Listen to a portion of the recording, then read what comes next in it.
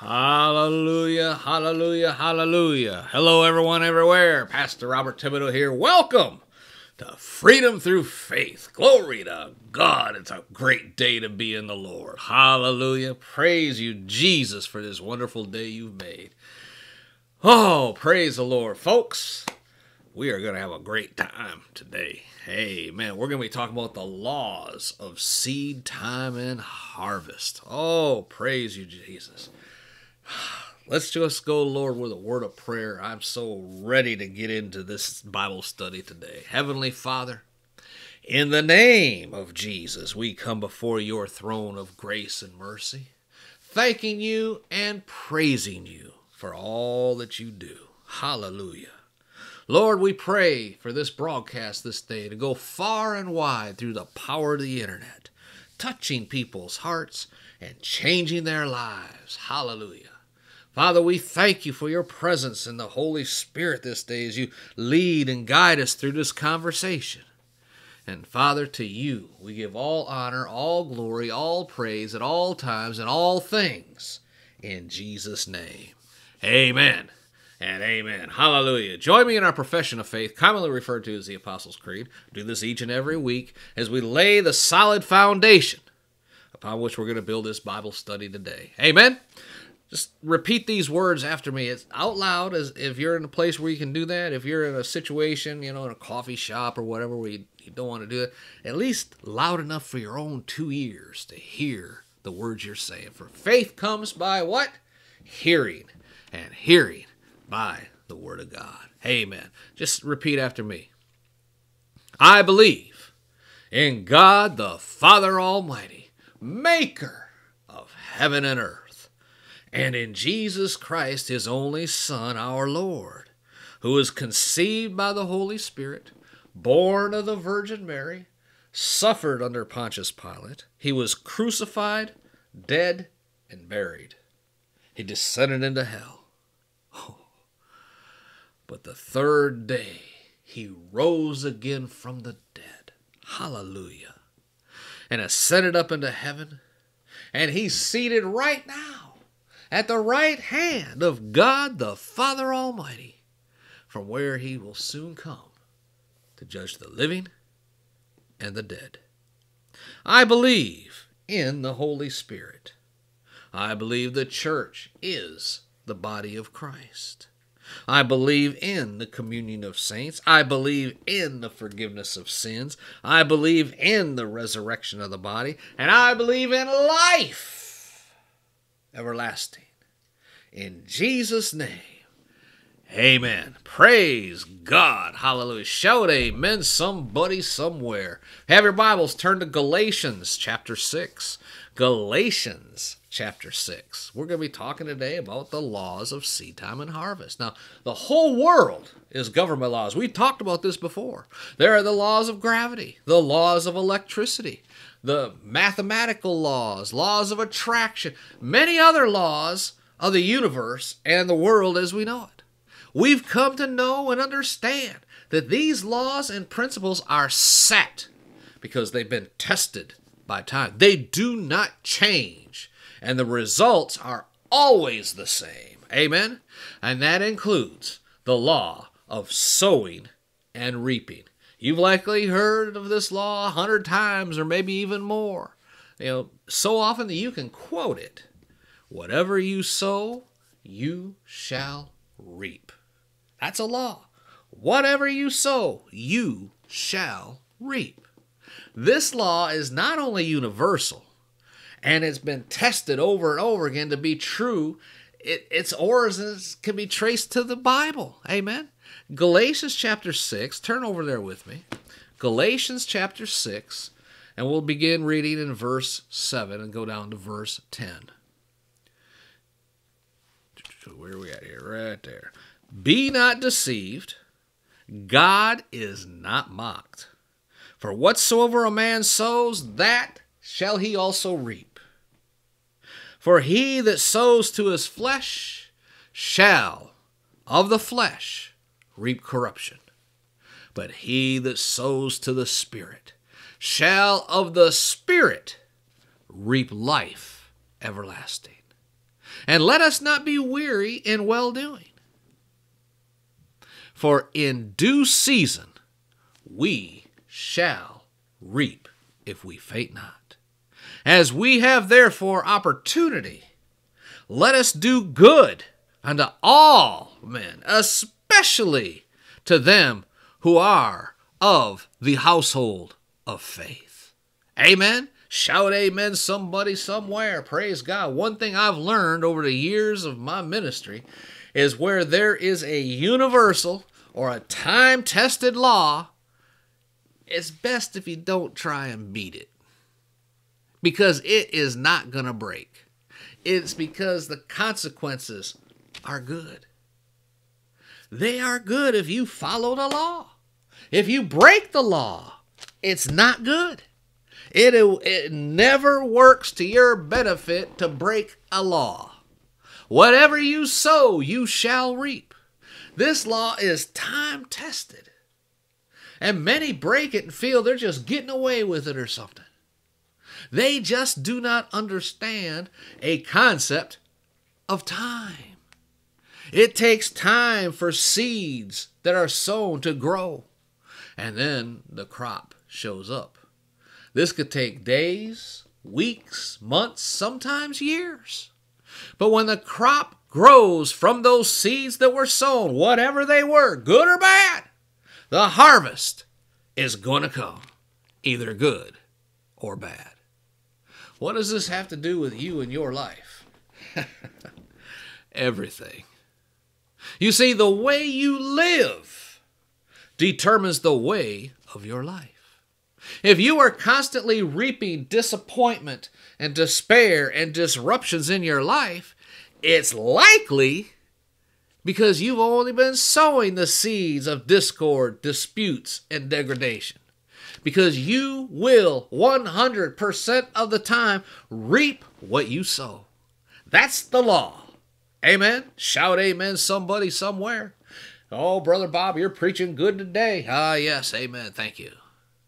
You know, if you've enjoyed good things more often than bad, sprinkled with joy and jubilation, look back. Just ponder your history, and you will see it is always because those were the seeds you mostly sown. Another way to look at the law of sowing and reaping is stated another way. Whatever you reap is because of what you have already sown. Ouch, Brother Bob, that hurts. Well, it was supposed to. If you don't like the crop that you have produced and it continues to produce for you, who do you look for to make a complaint? If you don't like a crop that's produced, there's only one person who planted it, and it's you. Using this analogy, it becomes clear if you don't like the crop that is being produced in your life, go to the next place that has a mirror and look in it. That's the person who's been responsible. Right there. It's you. You're the only one who can control the crop that comes from the seeds you plant. You are the only one. If you want tomatoes or cabbage, then don't plant peppers. If you do, you're going to reap peppers. If you want watermelons, plant watermelons. The law of sowing and reaping guarantees you will receive watermelons. Amen? Now, the measure of the crop and the amount of watermelons depends on how many watermelon seeds you plant and how well you tend to the garden as they grow. Did you see the key to getting positive results is from the law of sowing and reaping. No matter what your belief system is, the law of sowing and reaping is always at work. Jesus himself used the marketing concept of storytelling, parables, and the process of how the principles of sowing and reaping work. His analogy was that of a farmer planting seeds and ultimately getting good results, and how it applies to a person's life, right? Matthew chapter 13. Let's go over there. Matthew 13. Praise the Lord. Hallelujah. Let me turn over there. I wasn't planning on doing this, but we're going to do it anyway, Lord. Hallelujah. Thank you for that. All right. Verse 1. Matthew 13, verse number 1. The same day, Jesus went out of the house and sat by the lake. Such large crowds gathered around him that he had to get into a boat and sit in it while all the people stood on the shore. And he told them many things in parables, saying, a farmer went out to sow his seed. Now they can relate to that because this was an agriculture society. A farmer went out to sow his seed. Okay, this makes sense so far. As he was scattering the seed, some fell on the path. Yeah, sometimes that happens. And the birds of the air came and ate it up. Yeah, we've seen that. Some fell on rocky places where there wasn't really much soil. It sprang up quickly because the soil was shallow. Yeah, we've seen that. Yeah. And when the sun comes up, the plants were scorched and they withered because they had no root. Yeah, we've definitely seen that as we've been sowing. Yep. Other seeds fell among thorns and bad ground, which that was next to the good ground. But they popped up, but the weeds choked the plants. Yeah, we definitely experienced that, Jesus. Yep. And then other seed fell on good soil, where it produced a crop 160, 30 times what was sown. I say, yeah, that's how you get your harvest. Yeah. Well, whoever has ears, let him hear.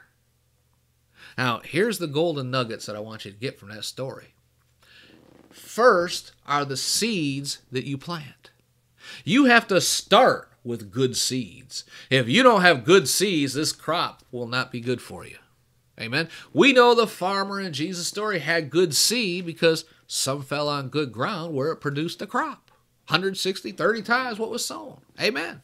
Therefore, make sure that whatever seed you sow, in whatever manner that may be, make sure it is good seed.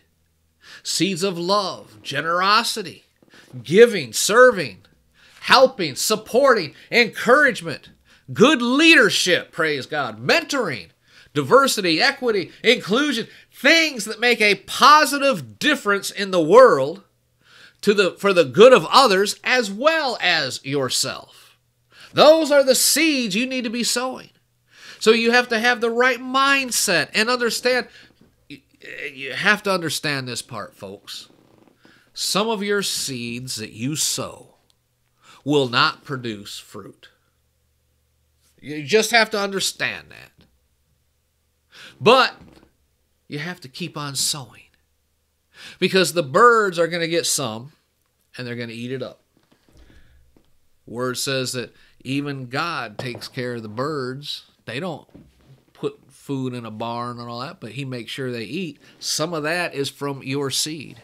You're still feeding the birds. Amen. Because the birds are going to eat them before they can germinate or grow. What birds?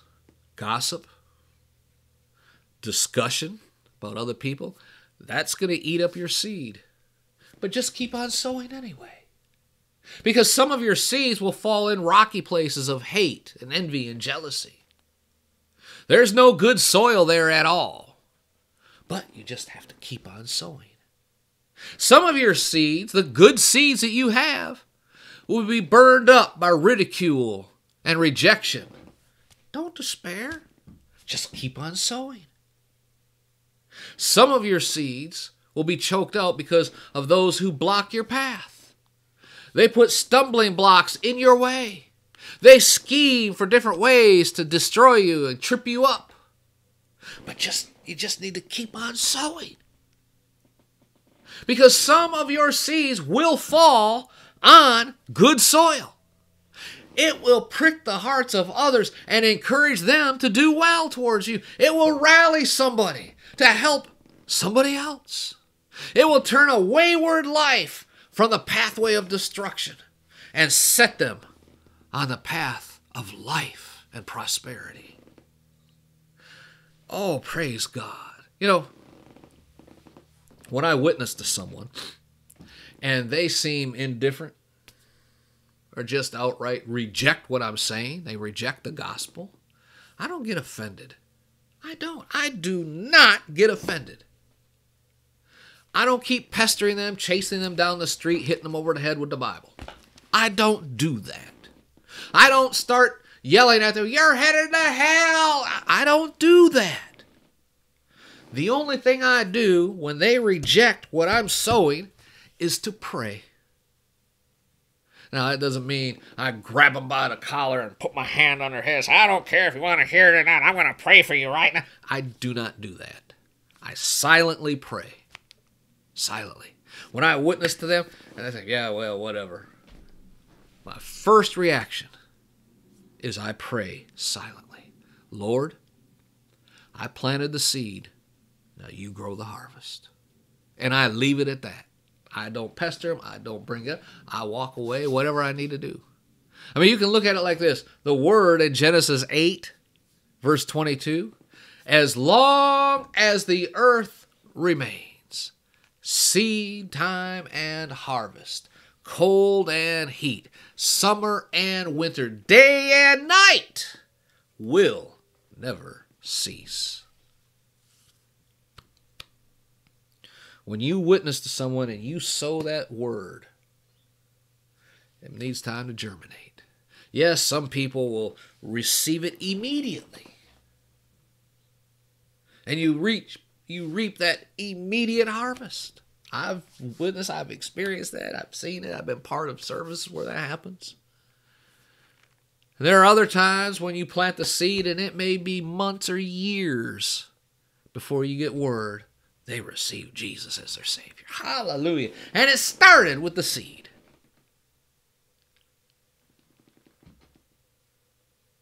Amen. Let's go on. Otherwise we'll be here all day. Amen. Genesis 8:22. As long as earth remains, seed time and harvest, cold and heat, summer and winter, day and night will never cease. I put it like this when it comes to witnessing.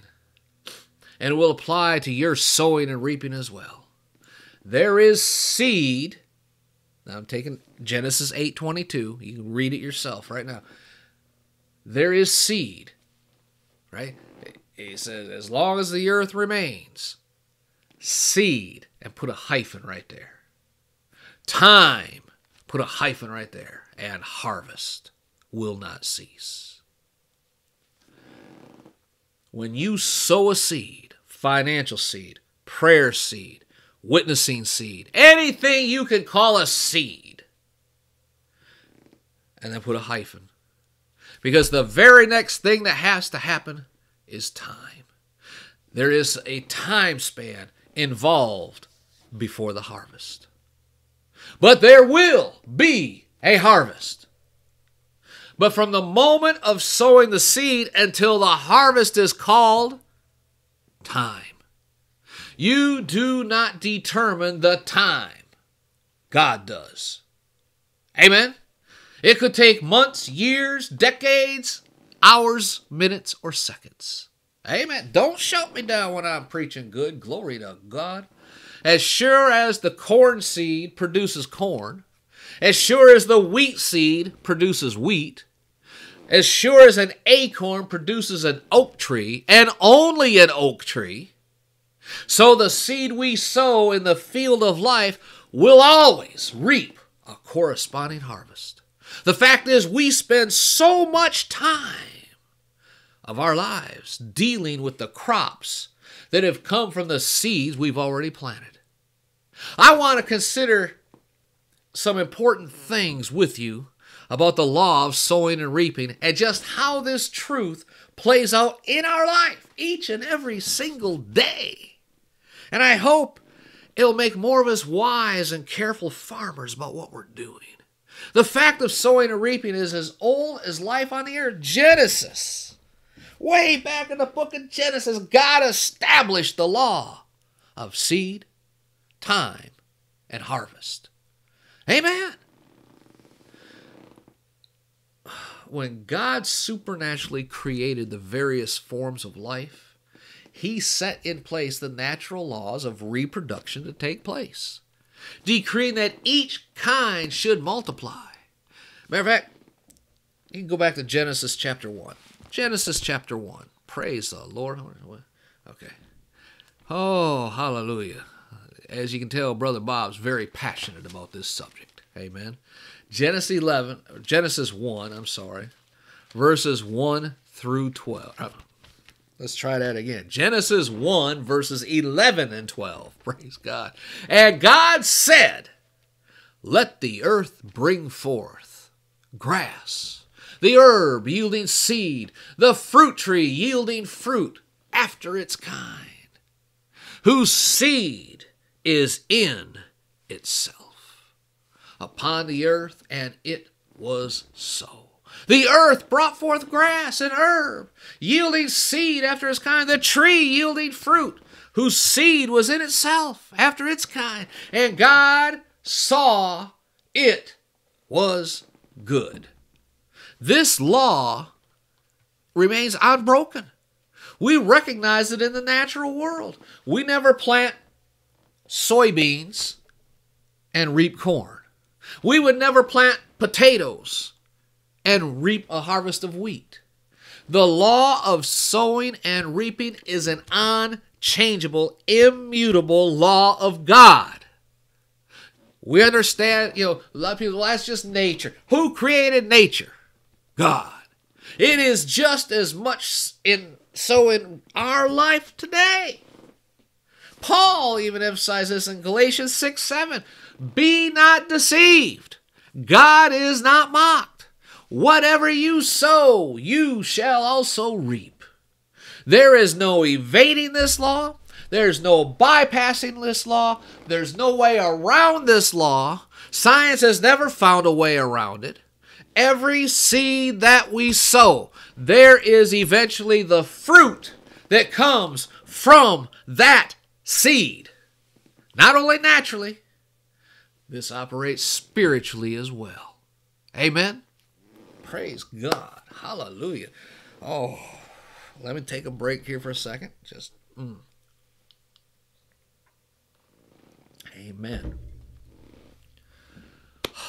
If you have sown seeds that you realize now you do not want to reap a harvest on those seeds, then I recommend you pray. What are we going to pray for, Brother Bob? Pray for a crop failure.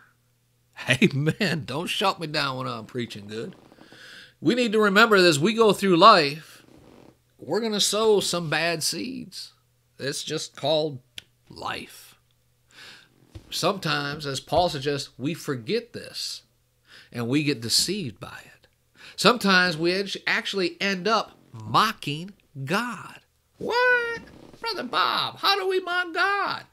We think we can sow one seed and reap another.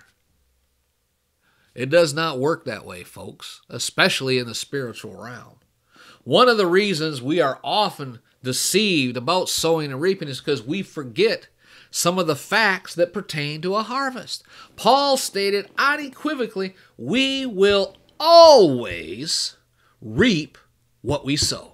Amen? It's just as true in your life as it is in your garden or out on your farm. Every seed brings forth after its kind. You cannot sow to the temporal and reap the eternal. You cannot sow to the flesh and reap things of the Spirit. You cannot go through life living for the flesh and satisfying its appetites, living for the world and the things of the world, and reap a relationship with God and eternal life in heaven. You cannot do it.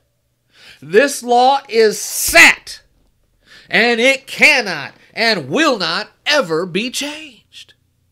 Second, you only reap what you sow. You reap more than you sow. Think about this. 30, 60, 100-fold. You reap more than what you sow. If you sowed $100 into a ministry, say, I never received seed on that, it's because you just dug it up. God never forgets a seed that's sown. If it's a good seed, Now, you can go down to the store and purchase a bag of seeds, and you read it. It says, this is a tomato seed. These are tomato seeds. And you put them out in a dish and put them out in the shed. It gets hot out there, and a couple of years go by. You say, well, let me plant these seeds now. There's a good chance they're not going to grow. Or if they do, it's not going to be a good harvest because you let them die. When you take seed good seed and you plant it into good ground, it will grow a harvest. If you planted tomatoes, you're going to get tomatoes. But if you take that seed, leave it in the shed for a couple of years, and then try and grow it, it's not going to grow that much because you let the seed die. You let good seed die. Amen? How can I get this point across, Lord? The law is set, it cannot be changed. And you will only reap what you sow. But again, you will reap more than you sow. God said in the beginning to the plants of the field, the fish of the sea, the animals of the forest. He even said it to his man, be fruitful and multiply. And from generation to generation, each race does not merely reproduce, it multiplies, sometimes many years over. You know, when I was young and back in high school, I think there was like 1.2 billion people in the earth, something like that. And I remember not many years after that, we hit 2 billion. And then several years later, we hit 3 billion. And I think right now, don't get me wrong, I haven't looked this up for this teaching, so don't get me right. Don't write me emails saying you messed that one up, because I don't know what the actual number is, but I believe I've heard it's over 6 billion now.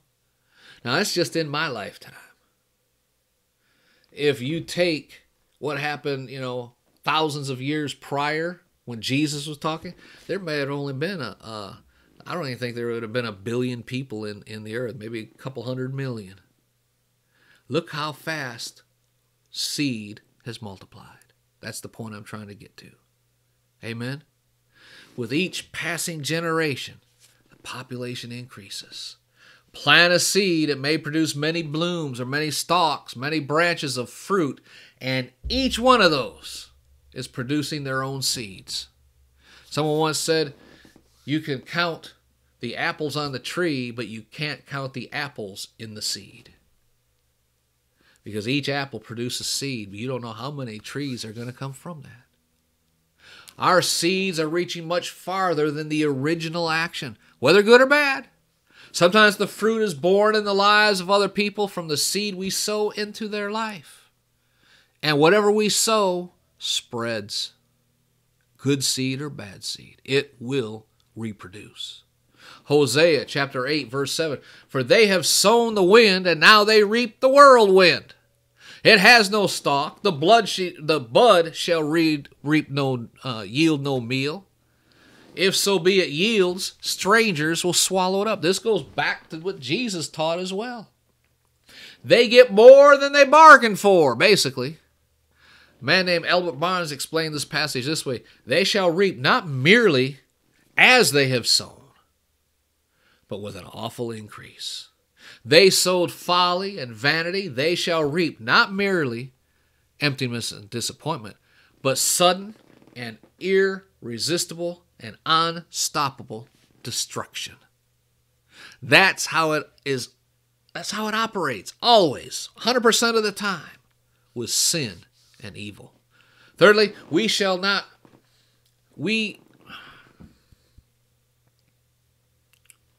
not only reap what we've sown, we reap more than what we've sown. That's the harvest. But we will reap and always reap after we've sown.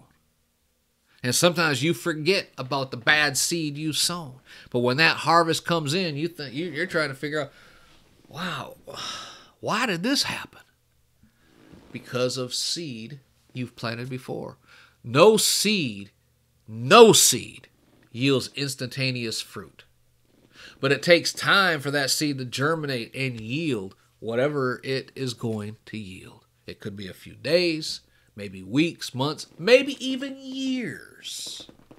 Since the consequences of our actions are the same, we are sometimes deceived into thinking that the good we do is for nothing because you don't see immediate results. You know, I sowed $100 into that ministry expecting to get at least 30-fold. I ain't got nothing yet. Well, you just dug up your seed. We've gotten away with the wrong that we've done when you did something stupid and sowed discord or did something. You will reap that harvest. You think you may have gotten away with it because you did not immediately get punished for it. Just on the news recently, Tupac Shakur, whatever his name is, was murdered back in 1997 or 92, something like that. I don't remember now. The guy who ordered the hit was arrested just this week. Talk about thinking you got away with it. Nope. He ended up getting arrested for the murder, and now he's going to pay the price. You think you get away with it, but you don't. You will reap a harvest. Ecclesiastes chapter 8, verse 11. Because sentence against an evil work is not exalted speedily, therefore the heart of the sons of men is fully set in them to do evil. They think, ain't nothing going to happen to me. But they are wrong. Sometimes they end up dead for retaliation or whatever, right? In fact, this is what we are witnessing in the United States right now every single night on the evening news. Think about a few years back. Just think about this. All the riots that were taking place all across America. And all the liberals wanted to abolish the police departments and defund the police. And that happened. They changed the laws to set no bail for criminals, just early release. Let them out. And then they changed the laws for early release dates for those that were in prison. I mean, we had someone here in Baltimore area sentenced to 30 years for murder or whatever, rape and murder and all that stuff. 30 years. He was out in 7.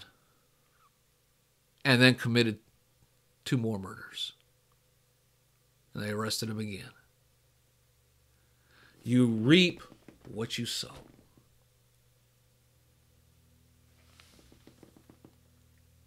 Crime's out of control. Police departments are way understaffed. Unable to respond quickly to crimes being committed because they're just short-handed. And when arrests are made, the criminals are released right back out on the streets because the courts cannot hold them by making them pay bail out of their own pocket anymore because the laws have been changed. They can only follow the law. What is happening now in those cities is a direct result of the seeds that were sown a few years back. They're experiencing the harvest on the discord they sown. Amen? Don't shut me down when I'm preaching good. Glory to God. So, let's not be deceived into believing we will never reap what we've sown. You will reap more than you've sown. You will reap it later than you've sown. The Bible promises all 3. Human experience testifies to this age-old truth. We could make many positive applications on this principle that be well worth our time, but today I want to focus on the warning that is seen in sowing and reaping. We may as well pull our heads out of the sand and realize that the places we often find ourselves in life are because of the seeds we have sown before. This should either cause us to repent of the sin that we've committed or avoid sowing the bad seed to begin with. Amen? We will always reap what we sow when it comes to the choices we make. Life is simply a series of choices. It's a combination of choices. Every single waking hour, you are making choices. I'll make one right now. Take a sip of coffee. That was a choice. Some choices you do not consciously stop to think about. Those choices have a result. They have a consequence.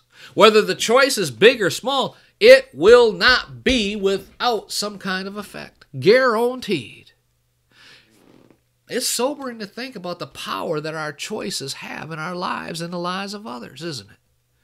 Deuteronomy chapter 11, verse 26, 27, and 28. Behold, I set before you this day a blessing and a curse. A blessing if you obey the commandments of the Lord your God. By obeying the blessings and the commandments of the Lord our God, we are sowing good seed. He says, and a curse if you will not obey the commandments of the Lord your God. That's the bad seed. To turn aside out of the way which I command you to follow. To go after other gods which you have not known. Deuteronomy 30 verse 19. I call heaven and earth to record this day against you, that I have set before you life and death, blessing and cursing. Choose life, that you and your seed may live. There's that word again, seed. You plant good seed, living seed. You plant good seed, and you and your seed shall live. You see, the choices we make and what will be the most important thing to us, who our companions are, who our spouse will be, how we will raise our children, where we live, how we make our living. All of these incredibly important decisions that will have an impact way, way down the line into the future. Some of them will determine how we live for the remainder of our life on this earth. If we make the wrong choices, we will pay for it for a lifetime. Even more sobering, many of the choices we will have impact our eternity. The choices and decisions that you make this very day, as they relate to your soul and the souls of those around you that you love and have the most influence over, will have an impact on where you and perhaps they spend eternity forever. Do you ever stop to think about that? A simple choice you make today for you or your family will put them on a trajectory toward heaven or hell. The book of Ruth is a great example in this, folks. It tells one of the most wonderful, touching stories of the whole Bible. A story of love and devotion and redemption. It also revolves around some choices, good and bad. It changed their destinies forever. Quite a few people. Think about it. Chapter 1 begins with the story of Elimelech and his wife Naomi, a Hebrew couple from Bethlehem, Judah. They made a terrible and faithless decision when drought and famine gripped their homeland. They made the decision to leave the land of God and move themselves and their 2 sons to the godless heathen land of Moab. And as bad as things might have been in Bethlehem, Judah, it was a foolish thing to go to Moab. The Moabites were the declared enemies of God. It was a dark place filled with idolatry and evil. I don't think they ever intended to live like the idolaters of Moab or to participate in the evil that went on there. But it seems that they simply went there because of physical and financial concerns. If you know the story, they paid a terrible, terrible price. 3 of the 4 members of that family, Elimelech and both of his sons, died right there, leaving Naomi all alone. She came home 10 long years later, heartbroken, financially destitute, ruined, with bitter regrets, all because of a choice Elimelech made because he was the head of the household. He seemed to be more worried about what they were going to eat than being in the will of God. Oh, that sounds like a lot of people today, doesn't it? Oh, yeah, don't shout me down when I'm preaching good. It may be you. Amen. Well, as a result of that choice, they lost everything. Then there's Ruth, Naomi's daughter-in-law, whom she gained in that country, who then made the decision to return from Moab with her. To leave her family, to leave her culture, to leave all that she knew behind, to follow Naomi. And somewhere along that dusty roadside, perhaps near the border, Naomi was finally making her way back home. And Ruth had made a choice to follow her. Ruth decided to turn her back on everything and everybody in her life at that point, to leave it all behind, to follow her mother-in-law to a land known as the land of God. With that one simple decision, a decision she made in faith to trust, to live among God's people, changed her destiny and changed the entire destiny of Israel. Even the destiny of the church we have today. Think about that. One decision by a woman who had no relationship with God to follow God.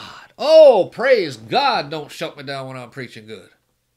We have reaped eternal rewards because of the choices she made by the side of the road. I hope you remember that as you look into the faces of your husband, your wife, and your little children, as you make choices today that seemed insignificant. Young person, if you're listening to me right now, be it live or recording, as you chart the course of your life, choose very carefully.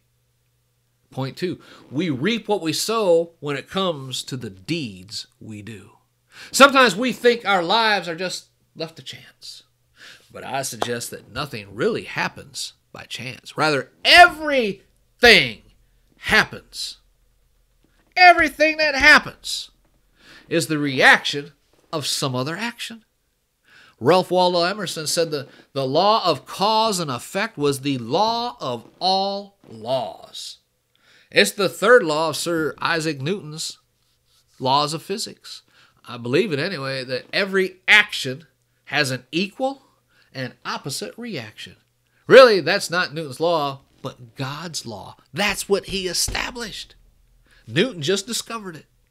It's not only the truth in God's physical universe, but in his spiritual world as well. Whatsoever a man sows, that is what he shall reap. Moses told the people in Numbers 32, you can be sure your sin will find you out.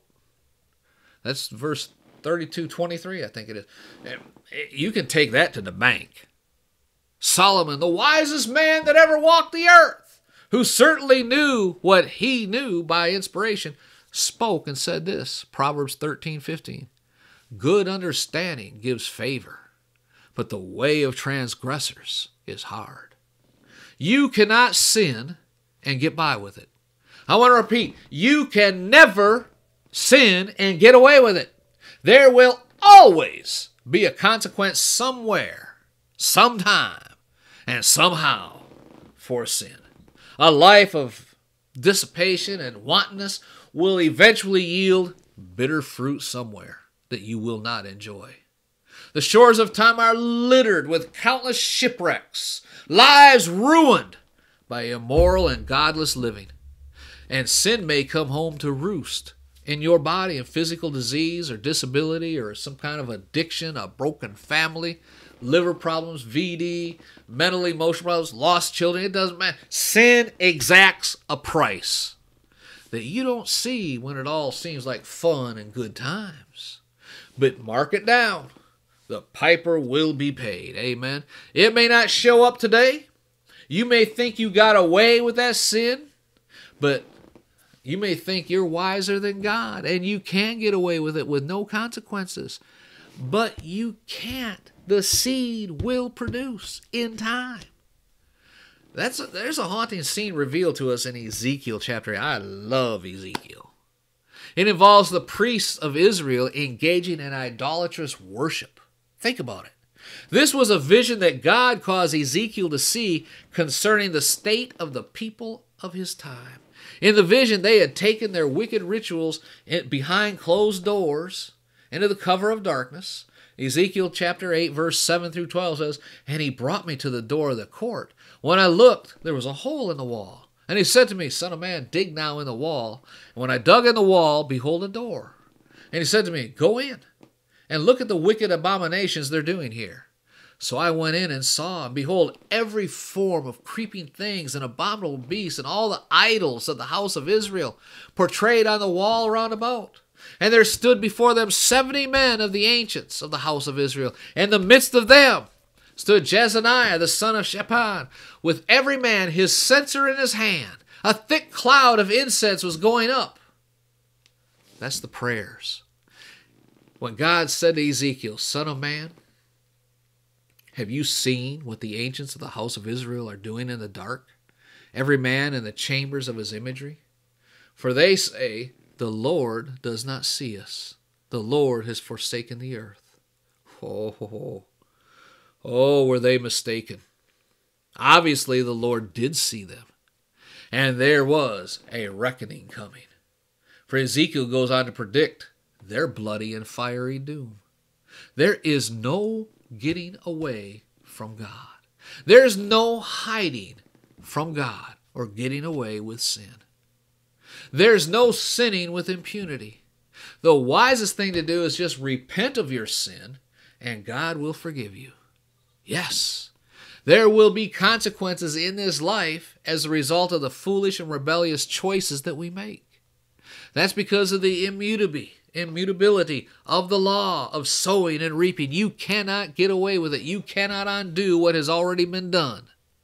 But God is merciful and willing to forgive. Isn't it better?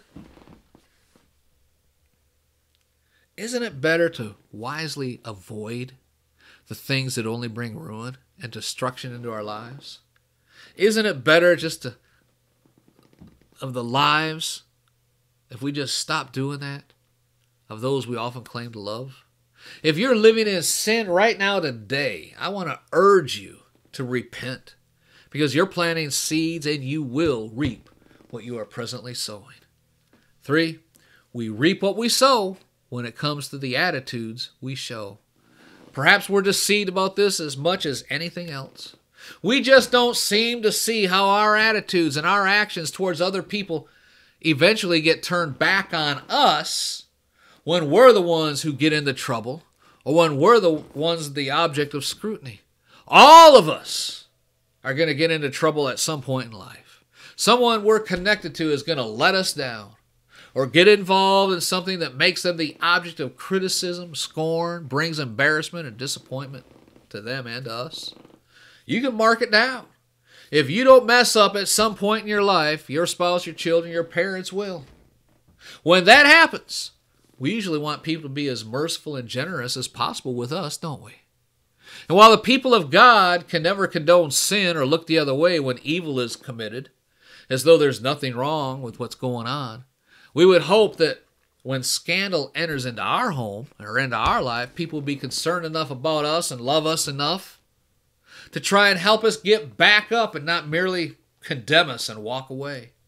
But if you're going through life steeped in pride and self-righteousness, if you look down your nose and display an indignant, indifferent, holier-than-thou attitude towards others, if you gossip about other people's sins and display a harsh, condescending attitude towards others, when they're down, you are sowing seed that one day you personally will reap.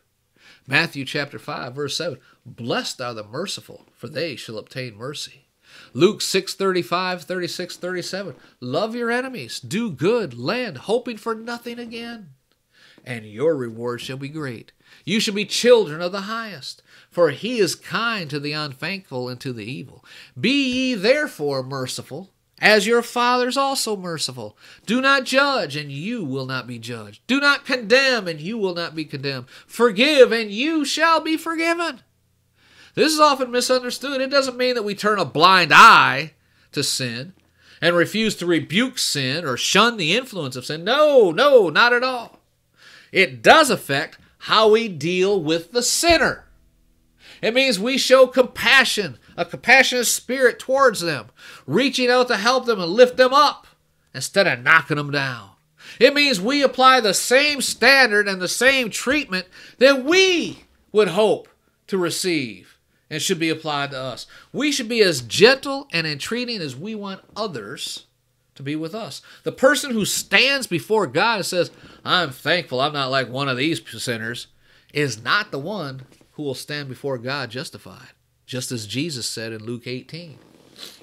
The Pharisee stood and prayed like this with himself, God, I thank you that I'm not as other men are, extortioners and unjust, adulterers, or even that I'm not like this publican over here. I fast twice every week, God. I give tithes of all I possess, God. This publican standing far off, he would not lift so much as eyes into heaven. He just beat on his breast saying, God, be merciful to me, a sinner. I'm telling you, Jesus said, this man went down to his house justified rather than the other one. For every man that exalts himself and brags on what he's done shall be abased. He that humbles himself shall be exalted. You need to watch your traditions. You need to watch your relations to those about us to remember that we will reap what we have sown. The rod we use to beat others can just as easily be turned and beat us. The standard we apply to others will be applied to us. God forbid we justify sin like many people are doing right now. God help us to love these sinners enough to lead them to Calvary and the Lamb of God who can take their sin away. We've dealt with much of the negative aspect of sowing and reaping today.